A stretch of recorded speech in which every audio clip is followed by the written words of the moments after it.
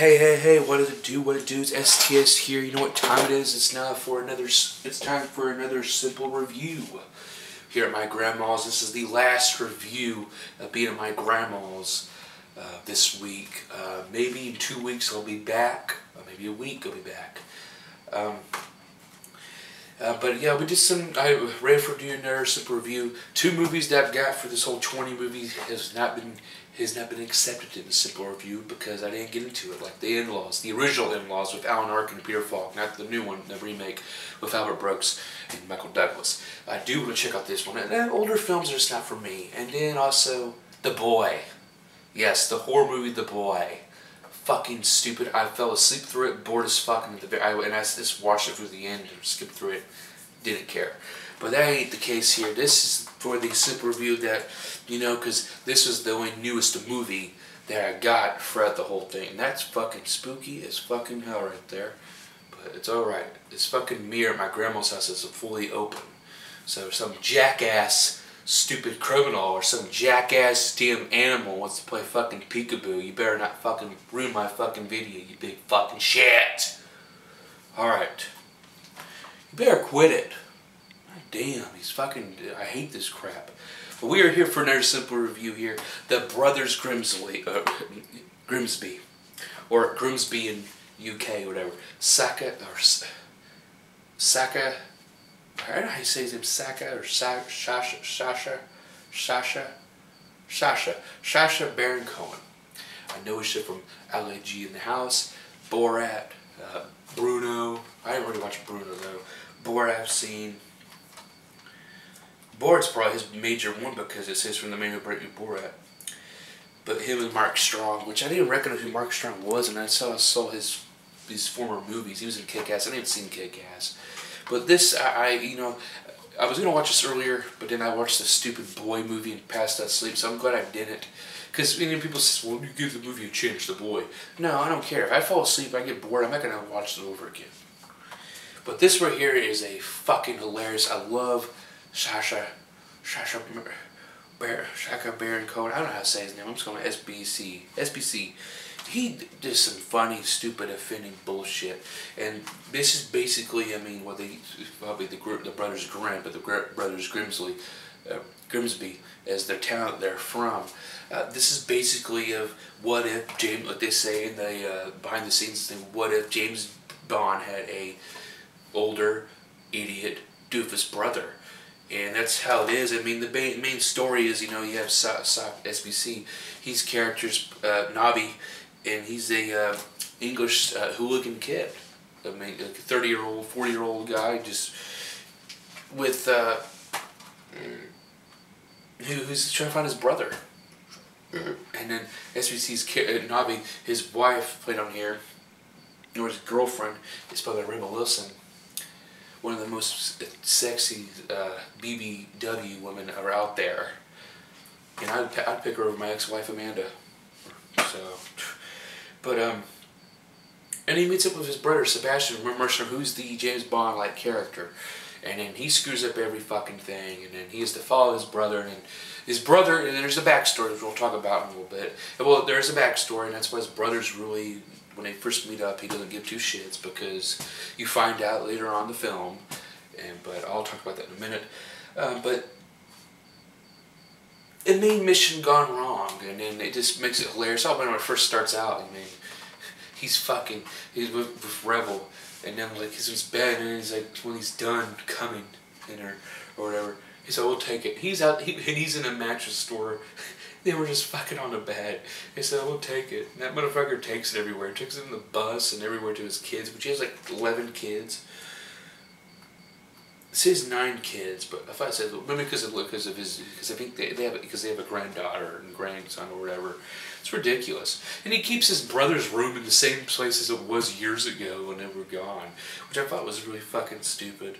It was, funny, not stupid. There's some offending stuff. So let's just get up to the point. I definitely recommend this film. Now, people, you people get the sense of humor I do, because I'm a very immature man-child, 26-year-old man. well, man, child, and I can sue shit. But this right here, this is some really well. SBC always has some fucked up shit. I didn't thought I would think the scene at the middle of in Africa where they're in a lady's, they're inside a fucking elephant's pussy, basically, just to get away from Chill Scott or whatever fucking Chilcott or Chillscott or whatever. It's the fucking. Since he went fucking rogue, since they think that the fucking Sebastian killed the leader of the leader of the health organization, whatever, you know. But they had to hide, and then they're in this vagina, and then this elephant comes over with his big dick, and it shows it all, and they're inside it getting pounded, and then it comes everywhere in their face. I think it was hilarious. I enjoyed that shit. Oh, I mean, there's so much, and then there's the scrotum sucking scene, which comes out like 10-15 minutes in the film, which is like balls in, and SBC has to suck his own brother's fucking balls just to get the poison out and shit. I thought it was hilarious. There's some fucked up shit on here. I mean, you know, at the end of the film, you know, at the final cup, at the World Cup. They have to fucking put their assholes in this bomb to fucking just before this poison gets everywhere. It makes this infection get everywhere. Penelope Cruz,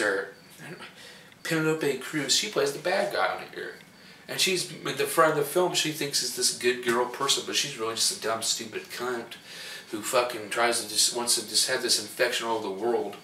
You know, I think I mean, it was just great. But I mean, altogether, before I do the whole spoiler rundown. Talk about the scenes and whatnot again. I mean, I like this film. I definitely recommend this film. This is very funny as hell. I probably could rewatch this film, you know. But I do I like this film. There's nothing too bad about it, you know. There's the back of it.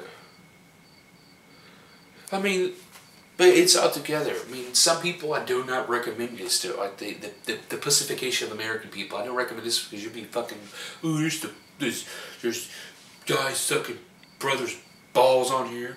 There's a fucking elephant getting bukkake every fucking where in a guy's face and everything. So, you know, who gives a shit? But I loved it. And throughout the whole journey, I didn't fall asleep or nothing. I was intrigued with this whole fucking action comedy. One hell of a best. And I like it. SBC brings back the other day. I had not seen Bruno, and I haven't seen much of his films in a while, but he's hilarious.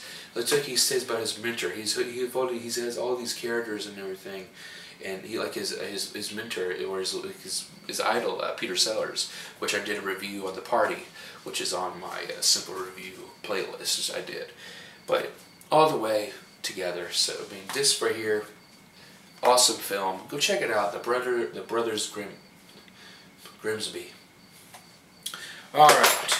The spoiler rundown. I mean, basically, let's see.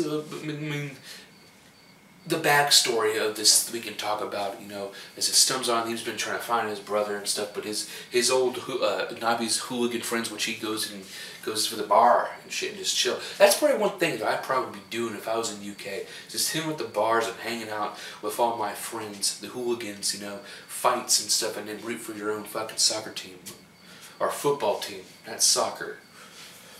Football.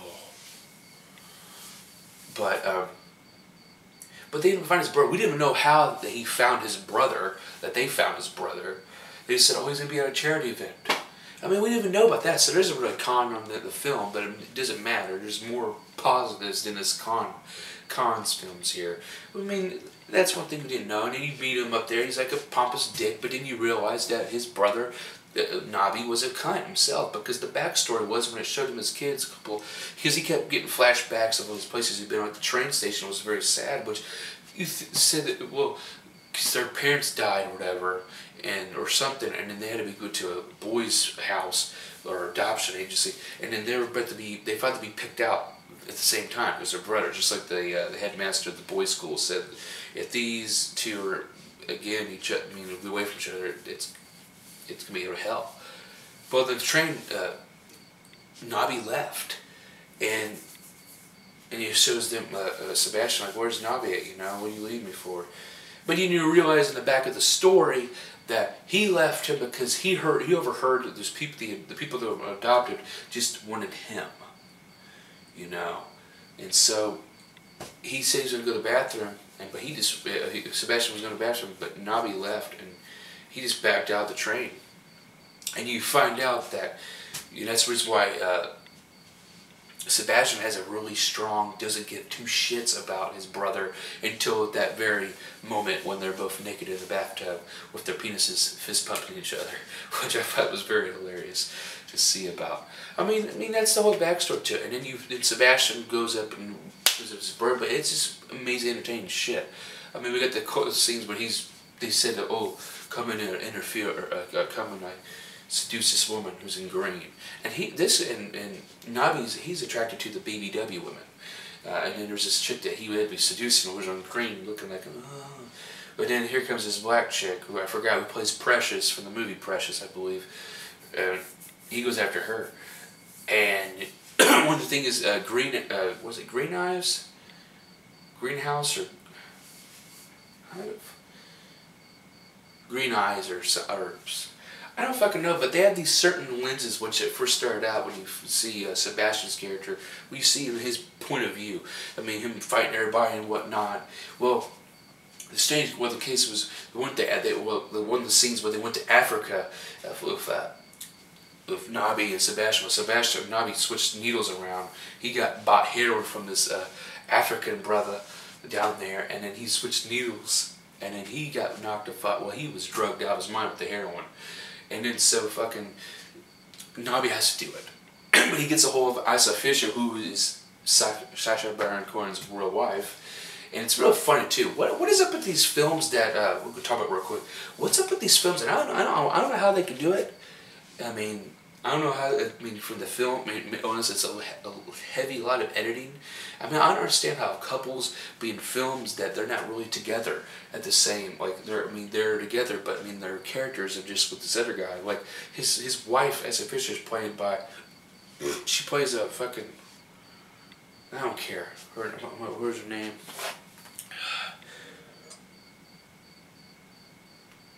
Let's see. I'm just trying to see what character she played. Jodie Viggs, and she's going after Mark Strong's character, who's played by Sebastian, and then you have Rebel Wilson's playing as that. And I watched the behind the scenes of the special features saying, oh, Rebel's like, oh, he asked me to be his movie, but he said to be his girlfriend, but he had to fuck me before he did. And then it had him say, well, I have my wife who's going after Mark, you know. I never understood that. And just because I watched God, was that my stomach? But like I said about like I watched the movie and did a review for The Indian Fighter with Kirk Douglas, where when I did the review, I mean, I think I did it and then read it. Hell, he goes after a fucking like an Indian, like 20 years his senior, or 10 or 15 years his senior, I think. And then there's this other white chick that just froze himself out. I mean, he don't get two shits. Then I find out later that the actress was his first wife he had kids with. When he had kids with Michael Douglas with. And the others, it's like, wow, I just never understood that. But then again, making money, you know, fuck it. But I couldn't deal with that. I don't know how I could deal with that. But he has the green eyes, and he said green eyes, and then he had the vision where he was fucking the black chick, and then they had, what do you see? So they had the eyes up, and he's up this black woman's ass, like, people care for giant shit. Everybody was laughing. It was probably hilarious. There's so many fucked up, funny, offending bullshit on this film that makes me fucking giggle. That makes me just laugh at, oh, you stupid fucking parasite fucking PC fucking clone bugs. They're like, oh, bitchy. I thought the joke between when they first started with Daniel Radcliffe getting AIDS, I mean, from the fucking blood, going from this guy, from his AIDS all the way to Dan Radcliffe's mouth, and then they repeat that at the damn final Cup game, at the final World Cup with Donald Trump, which was hilarious. And at the very end of the film, it says, Daniel Radcliffe was not involved in this film. Donald Trump was not involved in this film. They do not have AIDS, you know. Well, I think one of the favorite words or dialogue is from Sebastian telling Annabelle, well, you just made, because he's the one that fucked up the thing because he hugged his fucking brother while his brother was trying to assassinate this fucking asshole assassin who was trying to kill, who did kill the leader of the World Health, whatever the fuck Association, Center of the Health of Disease, whatever, fucking don't care. And he had this scene saying like, the guy's dead, and he also gave, and Harry Potter has fucking AIDS. He's like, you did something that Voldemort didn't do, they couldn't do in 8 books, in 8 years, or whatever it was. And I thought that was hilarious. I mean, it's just so great. There's so many fucked up, like, shit and fighting lines and everything. And then once he has a gun, do not ever give Nobby a gun. He's a trigger-happy motherfucker. And he can just kill you, don't give him 2 shits. And I thought that scene was hilarious. You know, his whole family's out, these 9 kids. Hell, his granddaughter's fucking... I mean, his daughter's like fucking with her boyfriend right in front of me. And then one guy's in the toilet with the door open. I mean, that seems like the fucking family I would probably have. I mean, who knows? But you know, at the very end of the day, they have to save, because they find out Penélope Cruz, what she plays good at the very first start, like I said before. And she ends up getting to be the bad bitch later in the film, you see. And then at the very end, that they had to save this this thing with this disease or whatever, because it's in these fireworks. Well, they fight up everybody. They try to get all the hooligans to go after the World Cup and shit, but they end up getting slowed down at the very middle, almost to the middle of the field, because they're too fucking fat and all that shit. So I thought it was hilarious. Oh, the kids, the hooligan kids, the little kids in there. Look, when they killed Chill Scott, or the fucking Chill Cunt, which was a team that his own, because when they thought he went rogue, they had to get these killer-ass motherfucking elite people to come in. But, man, they have no match against the hooligan kids.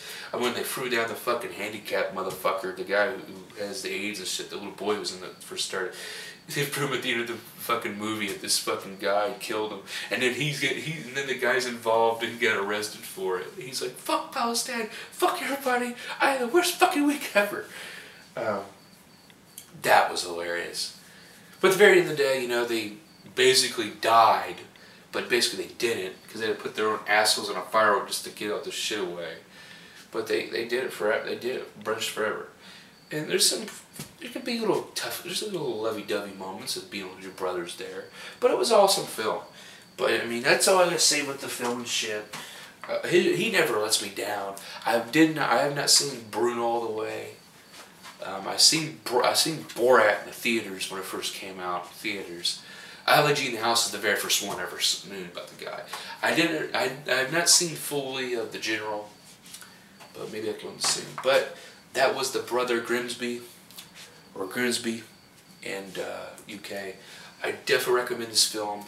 I love that there's too many fucking scenes and shit. And at the very end of the day, they're in the hospital where Isla Fisher's with Mark Strong, and then River Wilson's with Sacha right there, when they're trying for fucking pennies in his fucking asshole, since his asshole is so fucking huge because of the fucking firework up his ass. But it was great. There's too many total laughs. The elephant cum scene, the fucking sucking on his ball, his scrotum, and at the very end of the day, the final cut. I love this film. I think you guys will love it too, unless you're not some offending motherfucking stupid ass. But I am STS. Thank you again for a long fucking simple review for the brothers Grimsby. Grimsby, I'm gonna say it all wrong. But we'll see you again for another simple review. I'm STS. Peace.